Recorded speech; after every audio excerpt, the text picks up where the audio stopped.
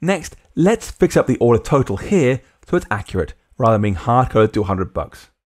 We're going to add a total price property to our type, which will calculate the value of their tip, add the total for their order, and return that amount. So in our checkout view here, I'll add a new property.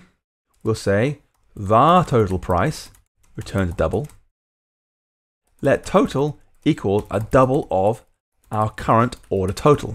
Then get a tip value equal to that total divided by 100 multiplied by the double of our tip amount that was chosen, like that.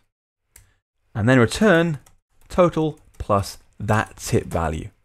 So whatever they paid plus 20% whatever they chose. Now remember that SwiftUI will reinvoke our body property whenever any of our @state properties change. As a result, we can use this new total price property right inside our layout, and it will automatically change as segmented control changes.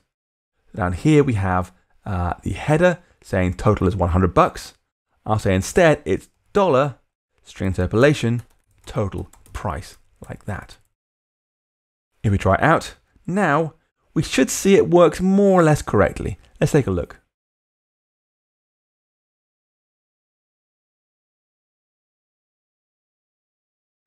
So I'll say full English, press order this, go to order, place order, and there's our value with tip applied. Looking good, but notice the way it's saying this thing has a price of, $13.8000000. No one expects that kind of thing when they're ordering some food. This happens because we've placed a double into a string right here. So Swift shows us the full value of that number. What we want to happen is to format the number so 2 decimal places are visible. And helpfully SwiftUI comes with a specialized string interpolation that lets us do just that.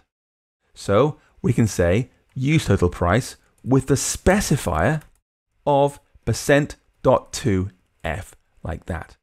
Now %2f is the format code for a floating point number with 2 digits after decimal point. And it should make our UI look significantly better. Let's build it again and see how it looks.